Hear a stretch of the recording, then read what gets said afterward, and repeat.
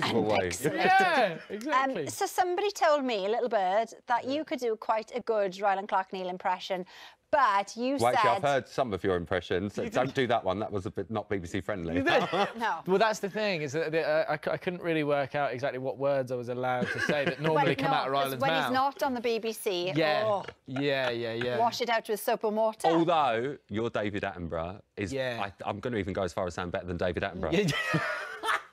Does he come on? Has David Attenborough been on the show? He's been on about 5 times. Well, you know, that's the wonderful thing. As you see, we have the world's largest daddy longlegs joining us in the studio. He's tanned his face and cleaned his teeth. And he's in a wonderful place in life. And that's unfortunately all we've got time for with Roman tonight. Thank you so much. Very good. It was very good. If you would like to